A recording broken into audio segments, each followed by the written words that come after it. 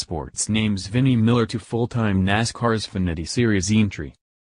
Vinnie Miller will race full-time next season in the Xfinity Series for JD Motorsports.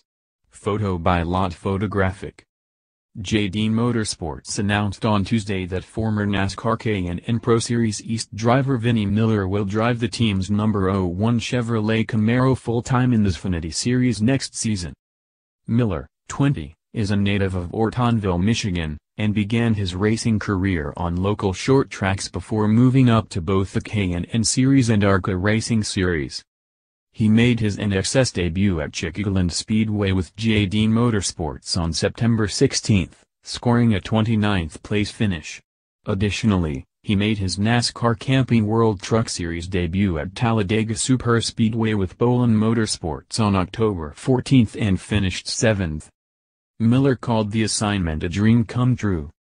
"As a young racer, you certainly dream of making it to this level and competing with the best of the best, without being sure it will ever happen," Miller said. "I have several people to thank, but most importantly, I need to thank my family for their support. The sacrifices they have made to allow me to chase my dreams do not go unnoticed, and it will be really special to share the next step in this journey with them."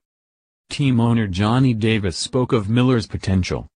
"He is a hard-working young man, and he has demonstrated his ability as a racer," Davis said. "He'll have a lot to learn next year, but my team is committed to giving him the resources he needs to have a successful rookie year. Vinnie already fits in great with the team, so we're looking forward to the 2018 season. He will join Ross Chastain and a yet-to-be-named driver at the three-car team next season."